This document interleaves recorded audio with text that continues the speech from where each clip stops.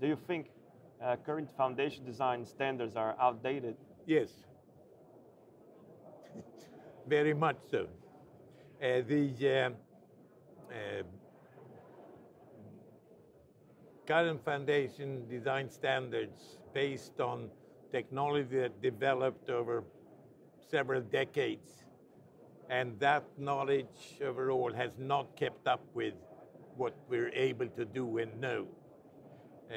So by necessity, they will always lag behind.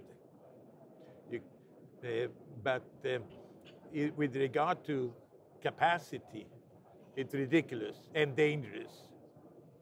Fixed safety factors, stupid. The look at differential settlement of the foundation and build the code to respond to this. I tried a bit in committees I had by not giving numbers. You can't do that. But very important statement I got into the Ontario Building Code about 35 years ago, I think. Before a design is finalized, the geotechnical engineer and the structural engineer should discuss the design. Communication between different fields. In the later issues of it, they took that away. It was just an advice. They wanted a code that prescribed. And I think that advice is very important. Have the people confer with each other and compare and discuss the consequences of a design presentation or a recommendation.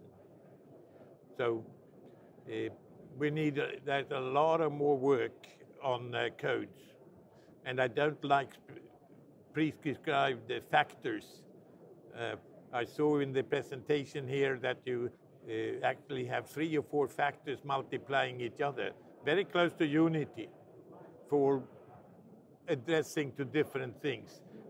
And how can you put numbers on essentially life in judgment? We need a factor for whatever the numbers you be for an inexperienced and designer, and a different factor if has some experience. That makes as much sense as some of the other factors I saw. But I would hate to give a number.